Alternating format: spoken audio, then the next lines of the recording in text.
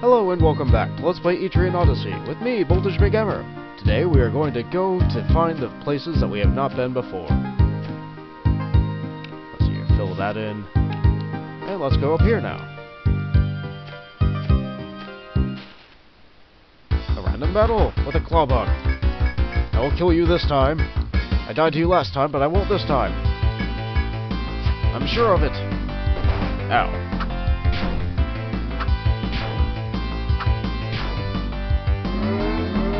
Bravery.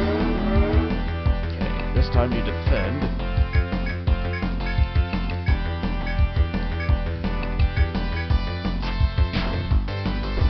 Ah, you see? You almost got me again.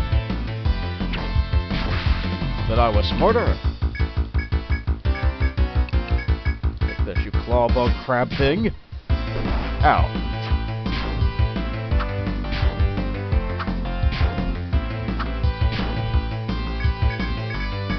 I don't really think I should risk it. He's only got a sliver of health left, but I think I can get him. Yes! Tiara gets the crit to save me.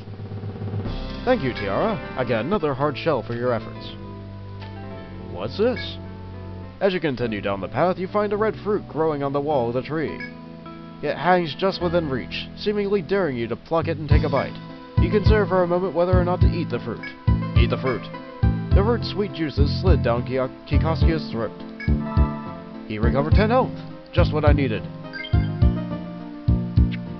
Because I don't think I can heal anymore on Gab, because I healed between sessions. I need to make a mad dash over for that healing power of that spring. Kill the mole. It hits harder than the woodfly. Ow.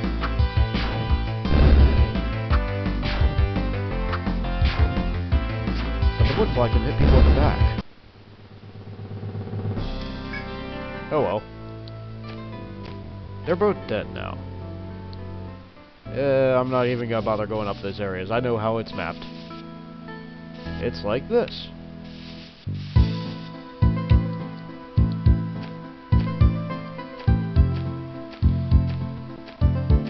Let's visit this. Again. More drink should do it. And if I have to heal, this is a good time to do it. Yes. Now I have to drink twice more. Or more if I have to heal again. These woodflies can hit slightly harder than the tree rats. Or not. I guess it depends on defense and stuff. The rats can run away, though. The fly won't. And before I drink it again, I better heal again, just to make sure I get the best effort out of everything. Twice more. Once more. No. Yes. Just making sure everybody's good. If you have an alchemist, that spring's even more important, because it means you can nuke more things with whatever spell you decide to learn. Okay, let's map this area up here.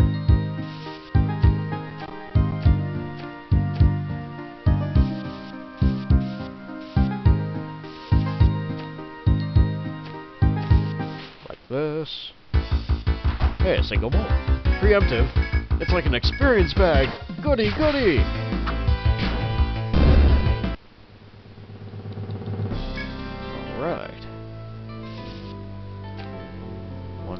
Step. Turned a little bit too much. And what's this here?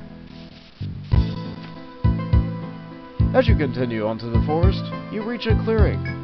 Squarish boxes are lined up before you. It's possible they were left by fellow explorers of the labyrinth.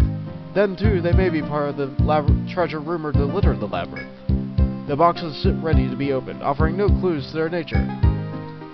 Yay, presents! This one has another sword. This one has a healing item. It's like a high potion. This one has 200 bucks. Yay, it's like a mediocre Christmas. Alright, Alright, now you can map this whole room. This is basically what it looks like. You don't have to map this room for the quest, but whatever. We gotta do it anyway. Erase that. That's wrong. And there we go. Oh, don't forget to equip that sword. Kiko would love it. There you go, Kiko. Now to get out of here. What's left to map? Ah, that one area in the upper left of the red box.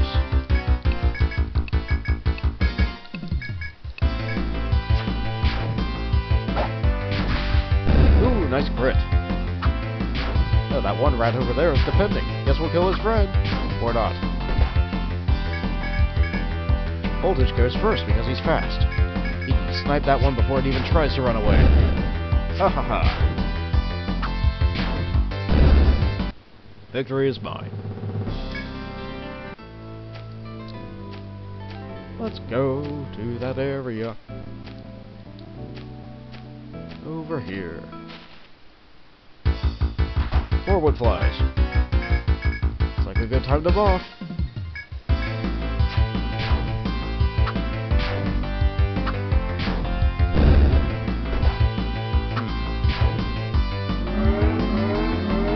I kinda wish I would be able to buff before everybody attacked. But oh well, can't be helped now. Have to heal after battle. Gav's little bit of 3 damage could help make the difference. Or not. He wouldn't have been able to heal anyway, because he's too slow. If you use abilities, you get extra stall time, too. Which is why physical attacks just tend to go off faster. So, let's go over here.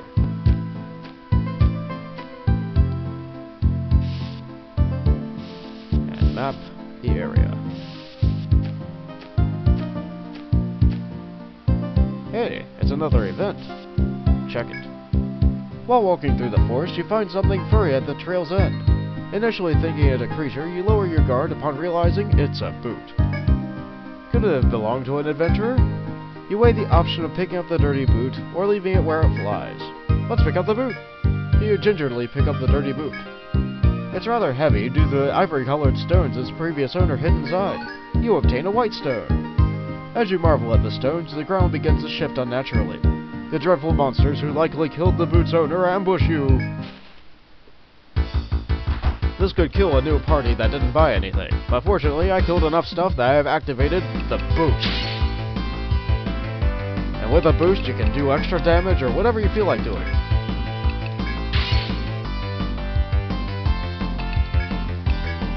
Yeah, let's do this, this, and this. Yeah, boosted hit. See how much easier this fight was made through the boost? Yay!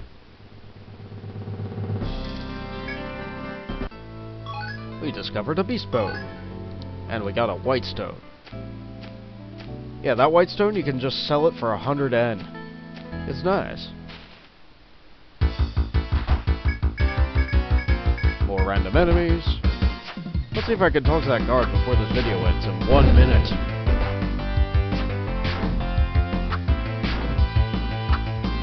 Yep, I'll talk to the guard.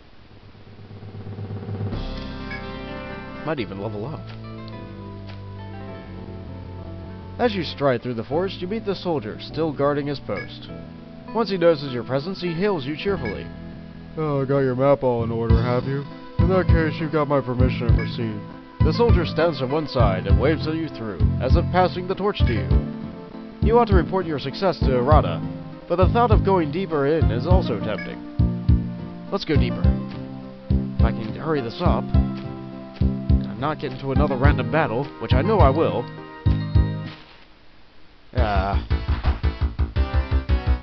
I'm gonna do this. Run away! Come on, come on, come on, come on, come on, come on. Run away! If I run away, I can touch the next door.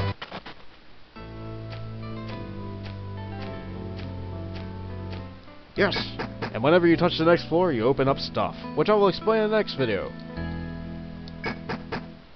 Later, adventurers!